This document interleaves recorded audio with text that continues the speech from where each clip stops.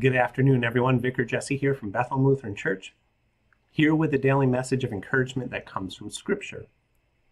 This week, in our walk through the Bible, we're looking at the pastoral epistles, Paul's letters to Timothy and Titus. They're called the pastoral epistles because in these letters, Paul is instructing Timothy and Titus what it means to be a leader of the church and how to find and raise up new leaders within the church. Our scripture for today comes from 1 Timothy, the 3rd chapter, starting at the 1st verse. This saying is trustworthy. If someone aspires to the office of overseer, he desires a good work. The overseer then must be above reproach, the husband of one wife, temperate, self-controlled, respectable, hospitable, an able teacher, not a drunkard, not violent but gentle, not contentious, free from the love of money. He must manage his own household well and keep his children in control without losing his dignity.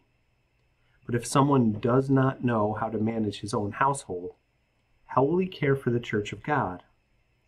He must not be a recent convert, or he may become arrogant and fall into the punishment that the devil will exact.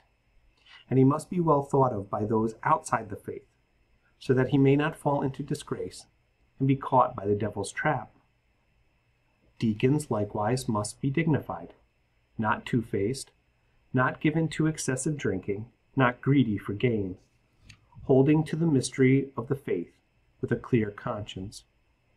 And these also must be tested first, and then let them serve as deacons, if they are found blameless.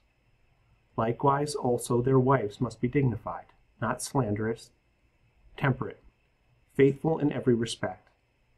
Deacons must be the husband of one wife, and good managers of their children and their households. For those who have served well as deacons gain a good standing for themselves, and great boldness in the faith that is in Christ Jesus. You have to imagine that as a man who is seeking pastoral ministry, that I've spent a lot of time looking at the pastoral epistles, looking at the qualifications to ensure that I'm living up to them. But these qualifications aren't good only for pastors. They're good for all Christians.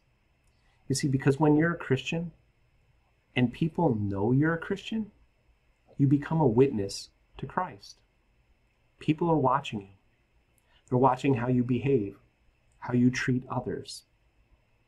They're looking to see if you're a hypocrite, if you don't follow the own rules you espouse.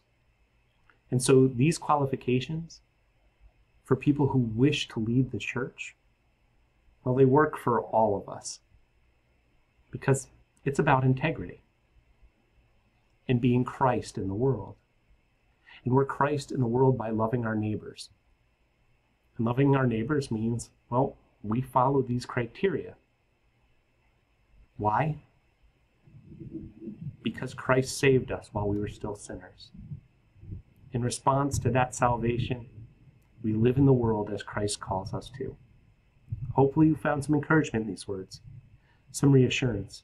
If there's anything we can do for you at Bethel Lutheran Church, please feel free to reach out to us via email at office@blcdelmar.com. If there's anything I can do for you, you can reach out to me directly via email at wilson@blcdelmar.com.